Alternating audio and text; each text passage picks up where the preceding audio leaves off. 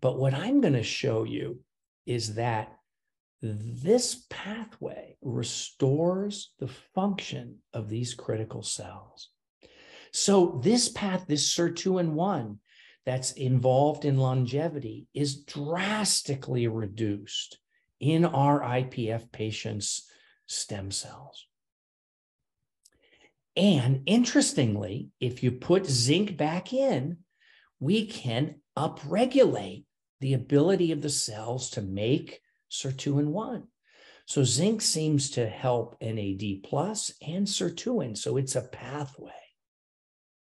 Now, there are activators and blockers of sirtuins that you can buy. Unfortunately, sirtuin activators, the drugs, have not made it to market. But as I'm going to show you, there's a supplement that contains this. So when we activate this sirtuin, we can double the ability of these stem cells to regenerate. And if we titrate in increasing doses, we can significantly increase. So what we've now been working on is, how does the combination work? So if we replace NAD, we can improve the regeneration.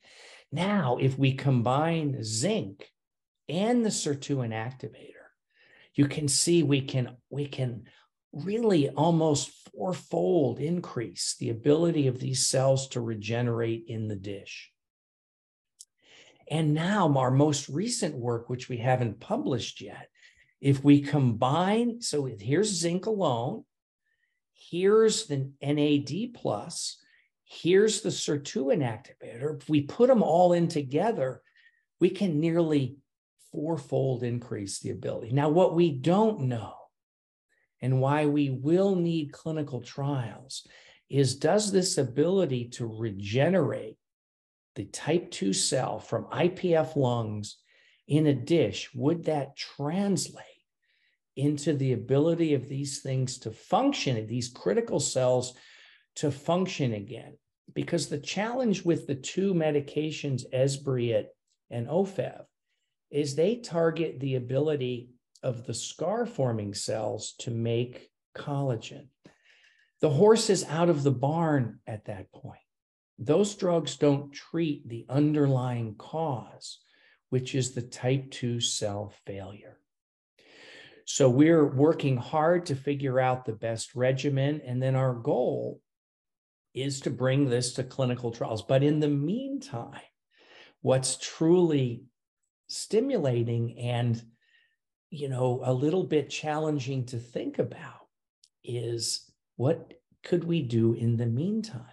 So in our publication, this was a beautiful review showing that in the normal circumstances, zinc gets in, activates this metabolic pathway and sirtuins, and we regenerate. But in IPF, it's lost. So what's interesting is that these are supplements. You can buy zinc over the counter. You can buy NAD supplements. And a sirtuin-1 activator is purportedly to be involved in a medicine or a supplement called resveratrol, which many of you may have heard of.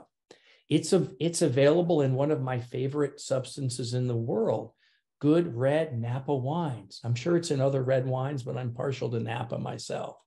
And so there are these supplement companies that make NAD plus and resveratrol. And this is, of course, a good Brunello that contains it. So what I don't know is, would these supplements help patients? We don't have any information yet. But because they are available and they're safe, it's an interesting thing to think about.